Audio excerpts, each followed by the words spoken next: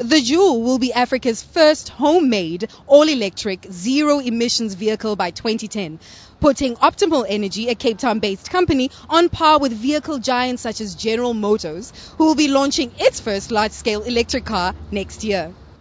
Legendary South African-born automotive designer Keith Halford, who was the principal designer at Jaguar Motors and who's considered one of the best designers in the world, was recruited by Optimal Energy to head up the project.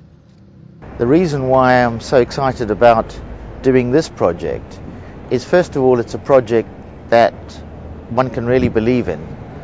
And secondly, it's working in South Africa with South Africans. The 6-seater Joule will sell for between 200 and 250,000 rand. Purchase incentives include access to bus and taxi lanes, free city parking, and carbon dioxide tax exemptions. I'm Katla Khonakedi reporting for Supernews, Cape Town.